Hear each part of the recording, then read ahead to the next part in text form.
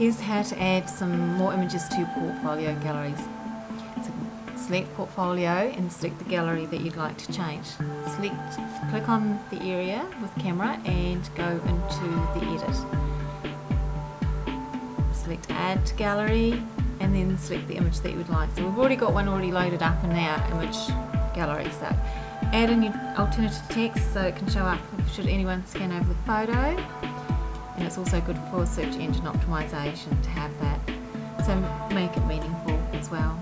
Right, so we've added it to the update the gallery. Now see it's gone into the very last image spot. So you can now move it around as you like. So I've just put it as the second image. Right, now we want to add another image, but we need to upload this image from our computer. So just go in and select your photo that you want, it'll upload. Now here we have to add to gallery and do your alternative text first of course and add to the gallery. Now again it will be the last image that comes in because it's the last one altered, and just move it to the position that you would like it to be. So we've updated that and then we update again the portfolio. So now we can go and have a look and see what these two look like.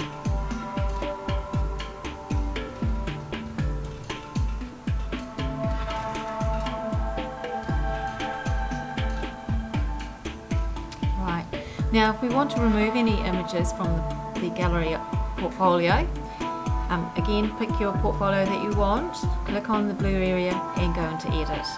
So now we delete this one permanently from the image gallery, so if we need that one again we'd have to upload it from our computer. And if you just want to remove it from the gallery but have it still available in your images, just remove it from the gallery with the cross sign. And remember, update gallery and then update your portfolio, and we'll go in it and see that they're not there anymore.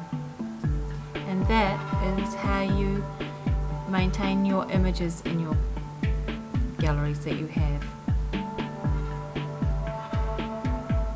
Thank you.